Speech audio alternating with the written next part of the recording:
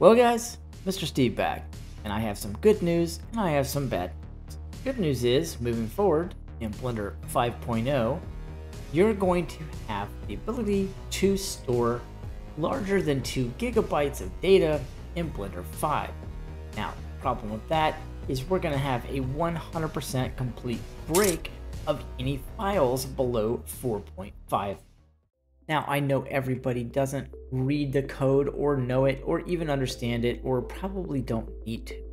But you do need to know what the code does, why it was introduced to Blender 5.0, and how it fits into the overall blend file parsing logic. In other words, what is it going to mean for you opening blend files in the future? Now let's get past the boring part.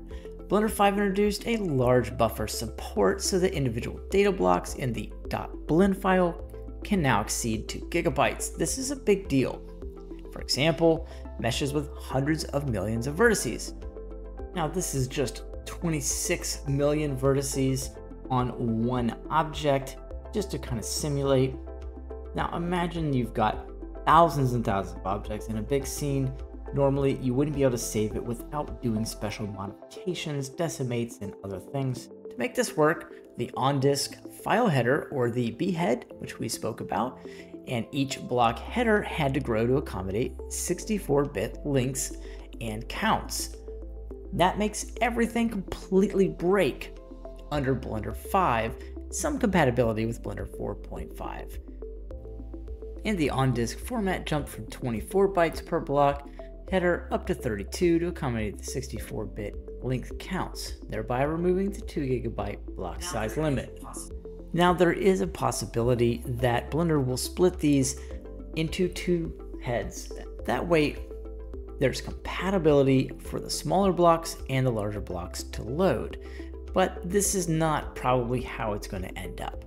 What we're probably going to end up with is the new formats, writing blocks, newer versus legacy format toggle for a period of time.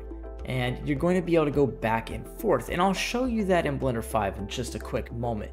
And be able to convert these larger to the smaller ones is possible by branching down, saving in 4.5, and then reopening in an earlier than 4.5 version, but that would be kind of a headache. It's probably going to be better just to go ahead and do the upgrade and the update. Now, I will admit, I did get a little sidetracked with my Voronoi pattern maker here with the split edge feature. Super fun, but go ahead over to your edit preferences, and once you're there, let's go to interface and make sure you have developer extras on. Experimental, and you can do the write legacy blend file here. This is going to be a cool option for a little while. I do not believe this is going to last long because Blender is trying to do a streamlined industry standard changeover for a lot of the formatting and how Blender handles things.